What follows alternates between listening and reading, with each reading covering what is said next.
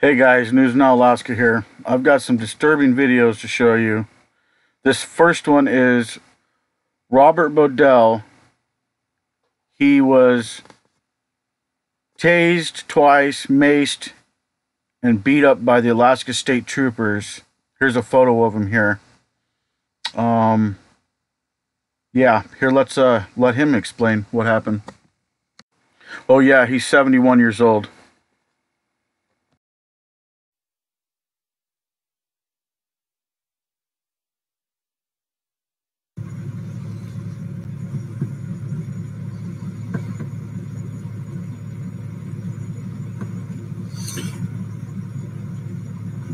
This is what happens when you exercise your rights to remain silent to the Alaska State Troopers. This wasn't all they did to me. Before this, they tased me 2 times and gassed me before he beat me. In jail, they made fun of my face. The second day I was there, one of the guards had a big old smile on his face. Says, "Gee, you're looking pretty good today." That was 2 days ago.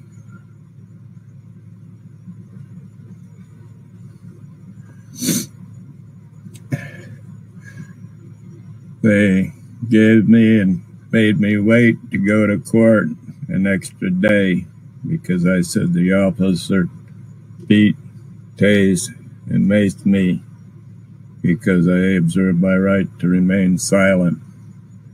The guard says, "Well, you can go to court tomorrow, then you can wait an extra day." False imprisonment, no jury, no judge, no law.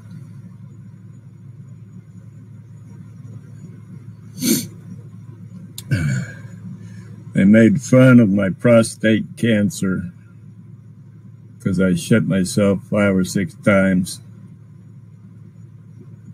One of the guards kept asking, "Well, I don't see why you can't make it to the toilet. I'm sleeping right next to it." I told him I had prostate cancer, and he laughed.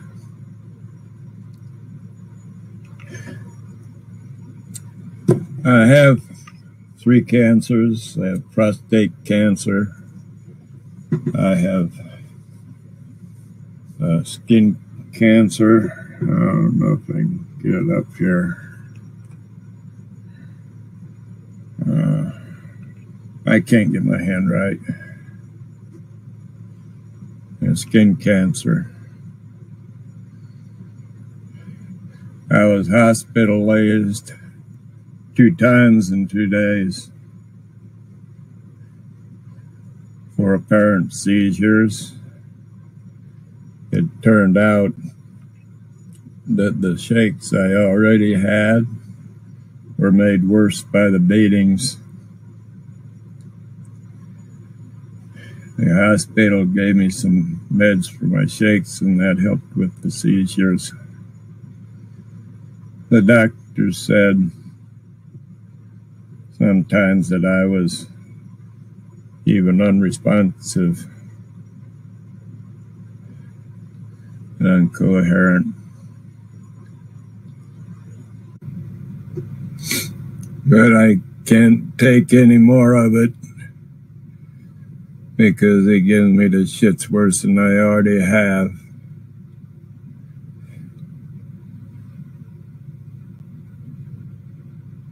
On top of all of this, they charged me with assaulting a police officer. That means I'm probably going to do 10 years in prison. That means I'm going to die in prison for nothing. Yeah, so that's Robert Bodell. He's got a YouTube channel. He's got quite a bit of video on this. I highly recommend you go and check out his YouTube. Make sure to comment and let him know News Now Alaska sent you. This next video is Polar Press at a council meeting, getting kicked out and arrested, and he goes back and gets kicked out again. Again, Polar Press. Kept somebody from going out an emergency exit. FTO officer, he's corrupt. Bashu, the blood demon. Collect. You come out here, little blood pit, you piece of shit. What are you gonna do, Bashu? Mr. Mayor, what you doing? Now it's time for you to What the hell are you doing? In Jesus' name! What are you all doing? Cowards! Cowards! Have a blessed evening, everyone. Good night, Adam. Y'all are a bunch of tyrants. Bashu, should be ashamed of yourself. In Jesus' name, stop harassing me. Stop harassing me. Stop harassing me. You're under arrest. What? You're under arrest. For what? Disorderly conduct. For what? Disorderly conduct. This is Polar Press going back a different day. Different incident.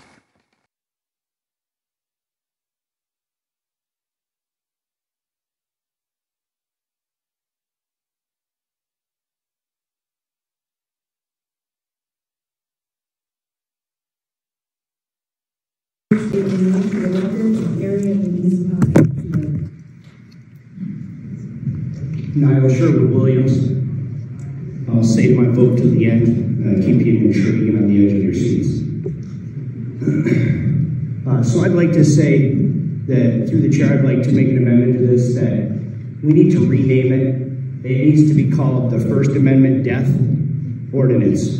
Death to the First Amendment, death to the Constitution. It could also be called the futile attempts by the petty Chair LaFrance to jail Niall Sherwood Williams. That could also be what it's called. See, what you're clarifying here through the chair is because we, the people, actually control this assembly chambers. Through the chair, not you, Miss LaFrance. Through the chair, not anybody else. It's we, the people. This is our assembly chambers. We control the meeting. We control the management. We control the freedom of the speech. We control the right to peaceably assemble. So thank you, Madam Chair. Thank you for bringing light to the fact that you are a petty little tyrant who seeks to wage warfare on the freedom of speech of every Anchorage citizen. And by the way, there's a reason why the First Amendment is number one. Madam Chair. Go ahead, Miss AQD. Thank you, Mr. Williams. Could you please ask the Speaker not to make direct attacks against the Chair? Thank you, Mr. Davidson.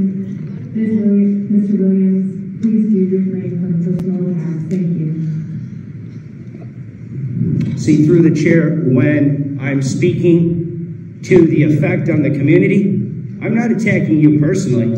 I'm attacking your decisions as a lawmaker, as an elected official. So when I speak out loudly against your tyrannical actions, I have a right to do so. And so does every other member in this room, by the way. So stop repeatedly censoring me. I disciplined you like a little child at the beginning through the chair, and I'll do it once again. There's a point of order, Mr. Constance. I'm having trouble hearing you through your face typer through the chair. Mr. Williams, please. This is a warning. I'm hard of hearing, and there's plastic between me, Madam Chair. I'm having a tough time hearing. Can you please speak up through your face typer through the chair, Member Constant? There's a point of order on the floor. Go ahead, Mr. Constant. I'm going to actually change my concern. He is now moved over to me off of you for his personal attacks in this process of this public hearing. It's not open forum. There's a public hearing on this specific item.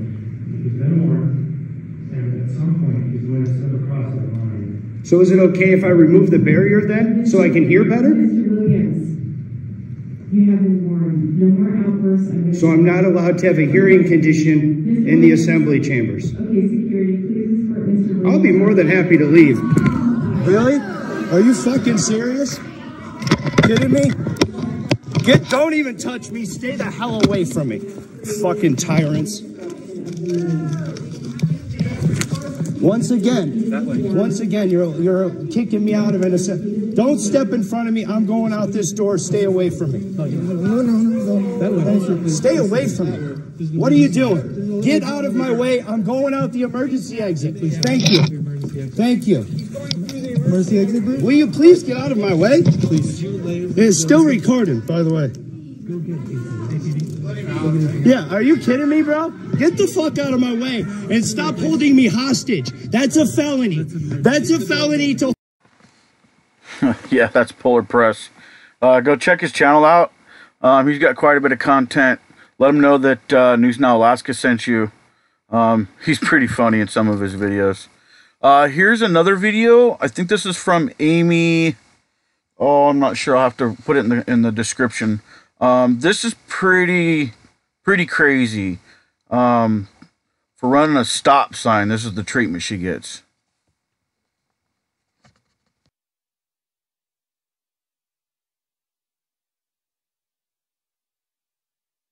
Did you violently open my door for? I'll give you my license number. Give me your license. Get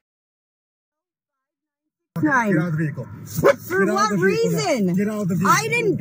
Why? Get out of the vehicle. No, you're scaring me. You just ripped my. You are scaring me. me. In the back of my car right now. For what?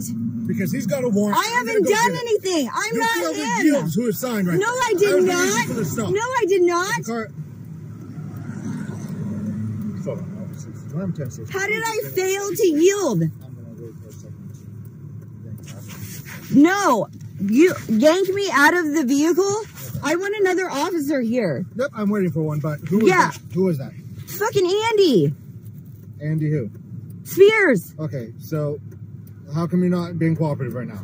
Because you are scaring the shit out of me. Okay. So you want to yank me out of my vehicle for failing to yield? Are you serious? Like, get out now. Okay, but you're scaring me. Like, why are you gonna yank? Why? Get out. I don't want to get out until the other cop is here. He's right there. Get the. Well, when he gets here, I will get out of the vehicle. You're gonna get out now. Yeah, you're scaring the shit out of me. Okay, get out. He's here. Yes, I will get out. Don't touch me, please. Get out. Please don't. What the fuck? What the fuck? Get out of the car now. Here's a screenshot of her channel. This next video is crazy. These guys are driving down the highway. There's a trooper slowing everybody down, and the passenger decided to film it. And this is what happened. This is a shot of his YouTube page. I recommend checking him out. This was back in 2010.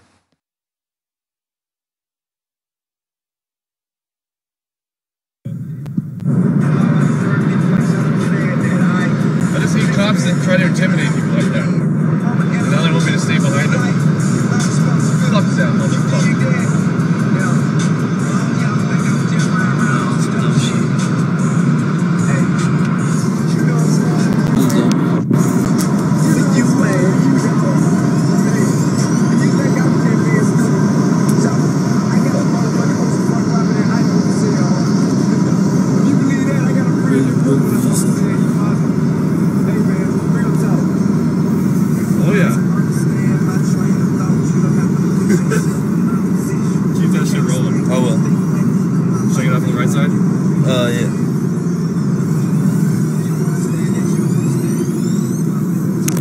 Invoke my right to remain silent.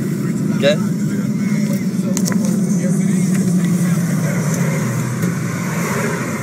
Are you? I'm just gonna chill.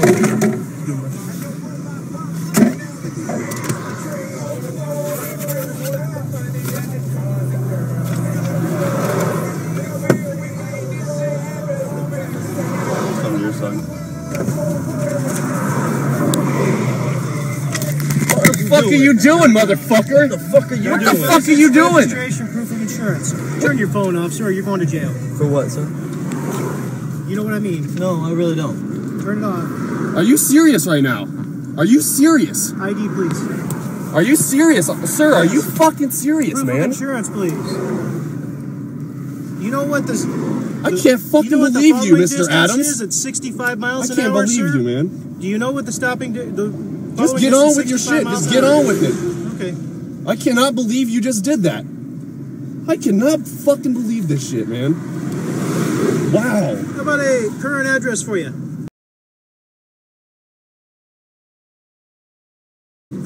So it's not current on your registration? It's not even my car. Let me see the registration.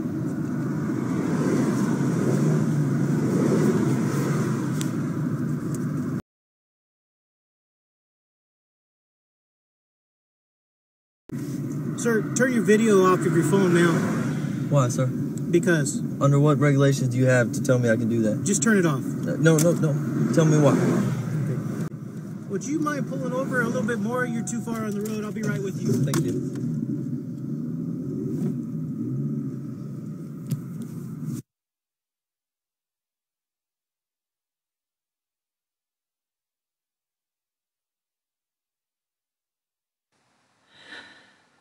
Okay, so this next one is from Northern Corruption Monitor 907. This is in Palmer Courthouse. Give you a little context of what's going on. So he goes to the Palmer Courthouse, does a walk around on the outside of the property and through the parking lot, and gets arrested as he's leaving. So what I want to show you here is the Matsu Bureau parcel viewer. So you can see here, that's the courthouse, the DMV, and whatever else is in that building, public building. You can see who owns it. You click on parcel viewer, and it shows you the taxes, the estimated value of the property, who owns the property, and you can also go over to the right there, PFD printout. You can print out a copy. It's public information. This is where I get my Matsu Valley information when I go to look at properties to see where the property lines are, who owns it, and whatnot. This is him going around the outside. You just saw him going in there. Here he goes in the white building there in front right there. That with the red roof, that's the courthouse. Okay, so he's going through the parking lot of the DMV area, and the DMV's right there. That's the DMV entrance for Palmer. Okay, and then he leaves. That's what they're talking about when they're saying that he violated his terms of probation because he went in the exclusion zone. I'm just doing this in fast forward to show you where he was, because it'll make sense here in a second when we get back to his explanation and the response from him going into the DMV area by the courthouse. Technically, I guess it is the courthouse property, but it's all in one property. And right there where those vehicles are, it looked like a supervisor, some supervisor in plain clothes, but it was a state trooper, and he ran at me yelling, "Stop, you're under arrest!" Because in the Matsu pretrial public entrance, the DOC guard radioed and told the state troopers that I was trying to portray myself as an officer. They dropped that felony. Now they're upholding the introduction of contraband into a facility for going into the public entrance way, also trespassing, which is false. When I did the audit around the Palmer Courthouse here, I'm not allowed to go to the JSO area, and that's the wooded fence area. I can't go back over there in any way. And so that's basically why my GPS was going off, because they have it programmed. When I come within vicinity of this place, it goes off. But it is the wooded area, the JSO area at the Palmer Courthouse that Sergeant Crockett arrested me at. And when I first initially went, there was no signage on that parking, on a big open no gate parking lot at the end of the courthouse. It's called the JSO area. He arrested me for going into that area. He arrested me because I was carrying a camera and he didn't like being put on film. It was after the arrest that he put the signs up outside the entrances. I tried educating him. When that video comes out, you will see what went down. And to this day, 9 months later, the Palmer prosecutor has not placed those videos into discovery. The first time I went to jail, when they arrested me over here on the sidewalk, they took me inside. I was in jail for 5 days. It is extremely difficult to bail out of this Matsu pretrial. They do not accept cash at this jail. You have to actually go through the website or go over to the courthouse, and you have to use a card physically to bail people out. So I was in there for 5 days, and my dog was home alone. He almost died because the DOC guards here would not give me a phone call. When you go into jail nowadays, it's called COVID protocol. It's basically 24/7 lockdown, like administrative seg. You're locked down, and they treat you like you're locked down. 24/7. You get out of your cell once a day for about 20 minutes. Here's what happened after he went on DMV property. Hi, Mr. Allen. All right, I'm coming out. Thank you, sir.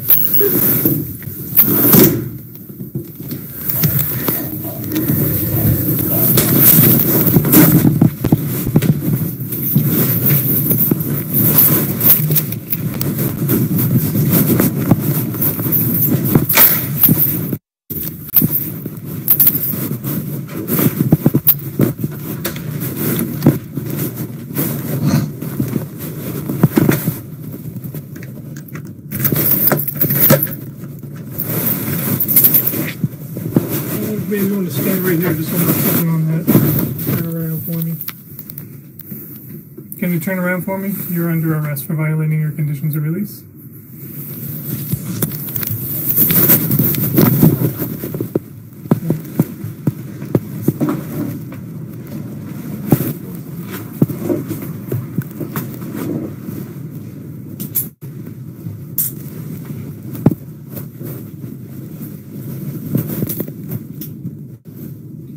Like I said, you are being placed under arrest for violating your conditions of release.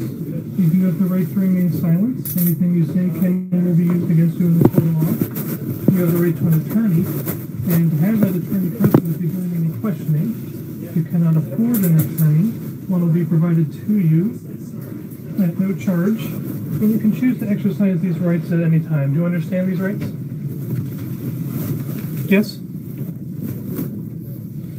I'm going to take that as yes. Is there anything in your pockets that can hurt me? Guns, knives, needles. And we'll do a quick pat-down search down here, just so that we're out of the corridor here. And please be careful, it's a little slippery with all the ice.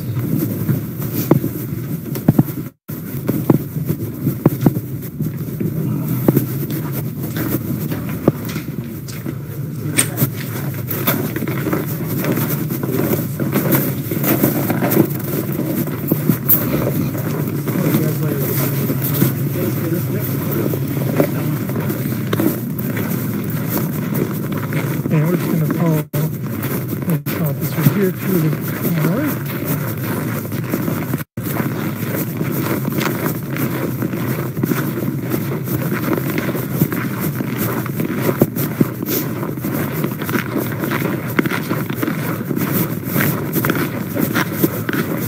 Can I bail out tonight? We will have to wait until court. We'll have arraignments Monday. Why can't I bail out? The court's not open right now for an arraignment. Well, I have to call somebody about my pug. When we get through the medical portion of the booking process, I'll let you grab phone numbers and stuff off your phone, and you are welcome to make phone calls. Before we get in, I'm just going to do a basic pat-down to make sure you don't have any weapons or anything that's going to hurt me. Weapons. Or just pull that incident number because it's right here. Okay. It won't take nothing. Alright. Are these the keys? Yeah. And then get your phone right there.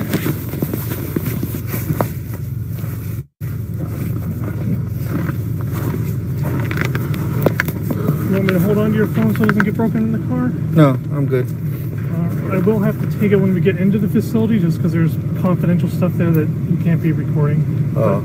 It's fine if you want to have it back here. Okay. All right. Yeah, I didn't enter any exclusion zone, but I appreciate your cooperation. So after that arrest, they sent him home with some paperwork. This is absolutely insane. Check it out. Hey guys, you're watching Northern Corruption Monitor 907 in Anchorage, Alaska. I just wanted to show you a real quick rundown of all the places in Alaska that I'm not, all my exclusion zones.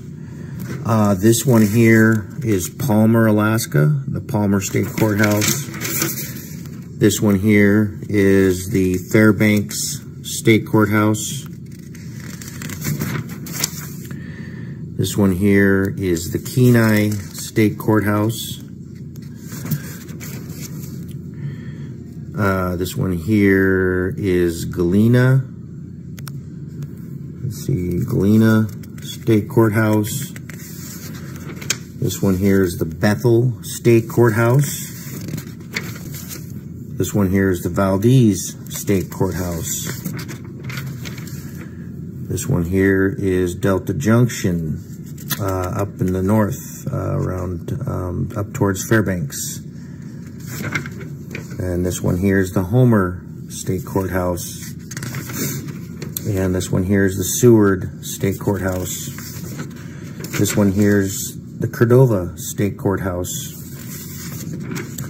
This one here is the 4th Avenue downtown Nesbitt Courthouse, where I was just at trying to talk to my lawyer. And they included the youth court. I guess that's a courthouse. It's across from the Nesbitt Courthouse. It's a youth court. So I'm not even allowed to go down that street at all. The Boney Courthouse, which is the old Anchorage Courthouse downtown. Glen Allen. The U.S. Courthouse and Federal Building, and we were driving by that in the lift and it went off. So, and that was, let's see, yeah, that was on A Street right here. Or no, wait, it was on C Street. So if you look here to here, I can't go. This is the road we went down on my lift when I got out of jail, and my my beeper started going off, and so they could have came and got me again. And this is the Palmer Courthouse here. And so during this last bail hearing, instead of admitting they were wrong and that it was not an exclusion zone that I had went in, they instead increased it to every courthouse within 500 feet. Northern Corruption Monitor 907 reporting out your state of constitutional rights in Alaska. We'll talk to you guys later. Wow. He can't go within 500 feet of any courthouse in the state of Alaska. That's insane. You guys starting to see a pattern here? Is Constitution gone? Is there no law and order? This next one, he's at the Probation Enforcement Division filming because he has an appointment. Okay, go ahead, stand up. You cannot film on the premises yesterday. Whoa, hey, whoa. Take it easy, guys. Take it easy. Oh, hey, whoa. Can I give my keys to the driver down there? Yeah, never mind.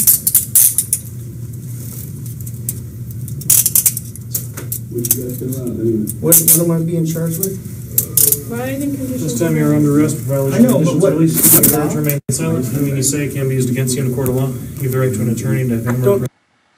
Here's some stuff I found online the Constitution of the State of Alaska. Just some interesting stuff. Thought a few of you might like that, or at least find it interesting. Yeah, go subscribe to Robert Bodell. Show him some love.